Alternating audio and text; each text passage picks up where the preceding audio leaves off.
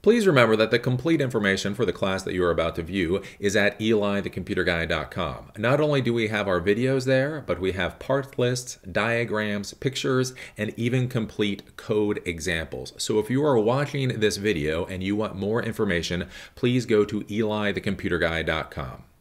Welcome back. As you know, I am Eli, the computer guy, and in today's class, we're going to be talking about the isset function in PHP. So basically what the isset function allows you to do is it allows you to see whether a variable's value has been set to anything at all. So this can be very useful for you when you're going to be creating web applications that have some kind of login process. So let's say you have a login process, and once you log in, a session username variable value has been set, right? So basically, when somebody is navigating through your web application, they're then going to have a variable value of whatever their username is. Well, once they have logged in, once that value has been set, you're probably going to want to show them specific information for somebody who has logged into your web application. But what about if somebody hasn't logged in yet? That's one of the ways that you can use the isset function. So basically what you can do is you can use the isset function. So you can say isset and then $username. If there is a value for the username variable, then you know that username has been set. And then you can have the script run and show whatever information is supposed to be there. If the value for $username has not been set, though, basically what you can have is something like a little login form pop up so people know that they have to log into your web application to go any further. So the isset function can be very valuable, basically to sit there and to see whether a value for a variable has been set. This can also be very useful if you're going to be creating an application that's going to be dealing with a lot of math. So let's say you're pulling in a lot of numbers from different sources. So from different databases, maybe from different APIs, you're going to add those numbers, subtract those numbers, do all kinds of fancy math, Well, what's the number one thing that can screw up all kinds of fancy math? What if when your script goes out to pull in values for variables, for some reason the script fails? The API connection is down. You fat-fingered something, so therefore when it goes out to make the call, it fails.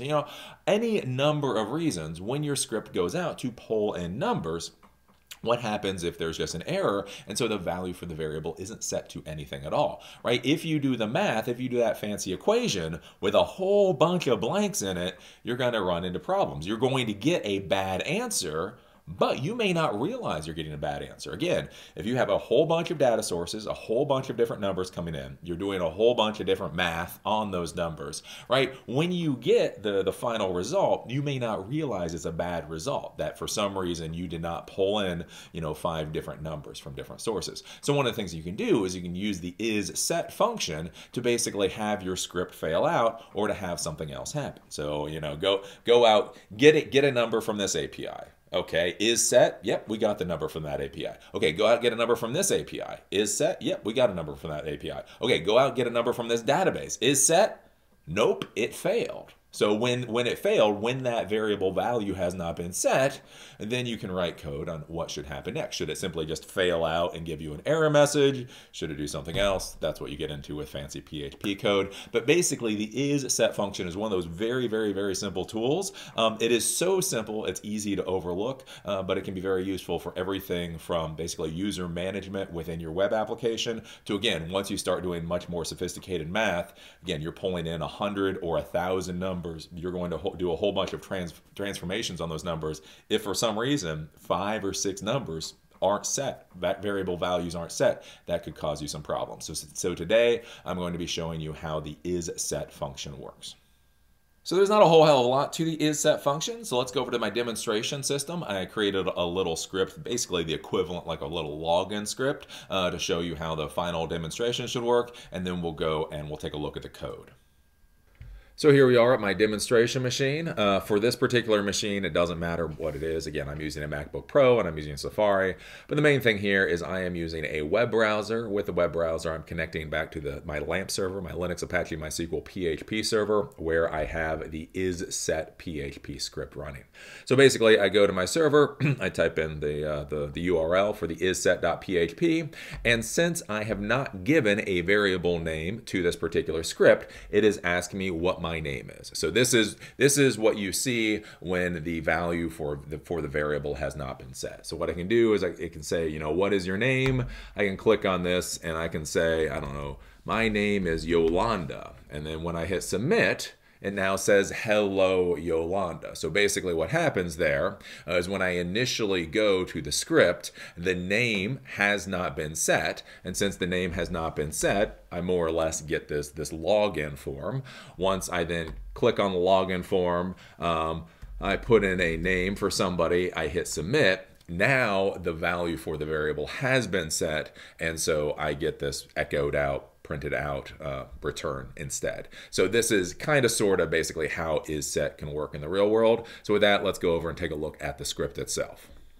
So for this particular demonstration, we are using only a single script file. So we simply have the isset.php. So I have written this out in VS Code to make it a little bit easier for you to read, and we'll just step through this. So there's a couple of things going on with this particular script. The first thing is we are using that isset function. So I'm showing you how to use the isset function.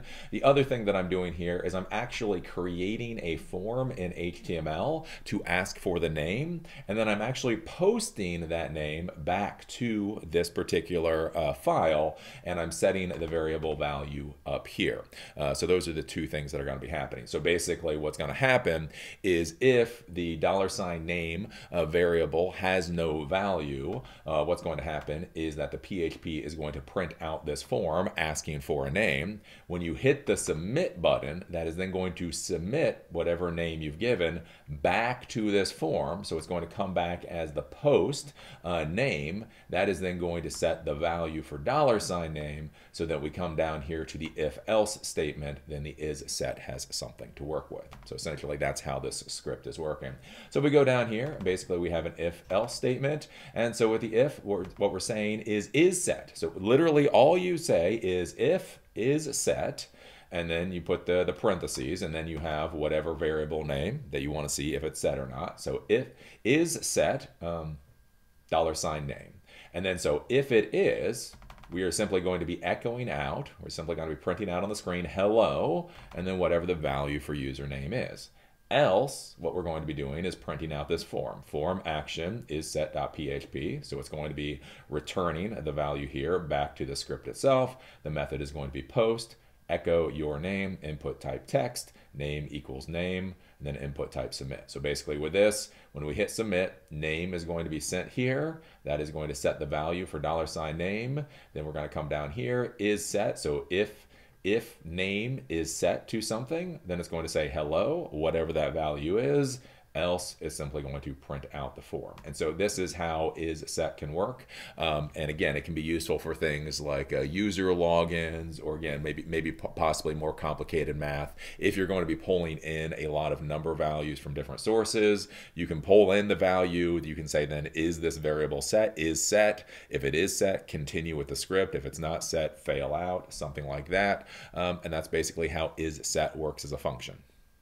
So now you know how the isset function works in PHP. Again, it's a tiny little function there. All it does is see if a variable actually has a value associated with it, and then you can do if-else statements. Again, if the username has a value, then print out hello, whatever the username is. If the username does not have a value, then print out a login form. Those are the types of things that you can do. So isset is just one of those simple things that you can use to really make your web applications a hell of a lot more useful to the end user, and again to do things such as validate and make sure that the data that you're trying to get actually gets pulled in. And that can be a major problem when you're coding apps, especially in this modern world. We're going to be pulling in data from more and more and more sources. Remember, if for some reason your app goes out to try to set the value for a variable, and that process fails for some reason, if you don't error out, the script's going to continue, right? If you tell it to add up and then average, 100 different variable values, if you don't error out it's simply going to do it. The script doesn't care if the variable has a value or not unless you code it into the script. So if you have 100 different numbers that it's supposed to add up and do something with, and then for some reason 20 of those variables simply don't get set, again, for whatever reason, the number that you're getting out, the result that you're getting out could be complete and utter garbage. So it's doing something as simple as just saying simply, is this variable set? Before we continue with this equation, is this variable set? So is this variable set? Is this variable set? Okay, now let's add those two together. Is this variable set? Is this variable set? Okay, now let's add these two together. Is this variable set? Yes. Is this variable set? No. Oh, okay, let's fail out, again, print out a little warning about what happened so that you as the coder can then figure out how to try to fix the problem. So these are the little things that can cause you some really big issues, especially when you deploy your code into a production environment. Remember, when you think about it, think about all the numbers you deal with in a day, like statistics, all these numbers, right? Do you ever go back and do the math?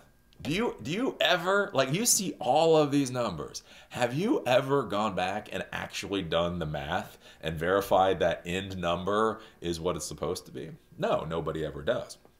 So if you don't build in fail out points, if there's problems, again, people are just going to assume that finished number is correct. They are going to make decisions based off of that number.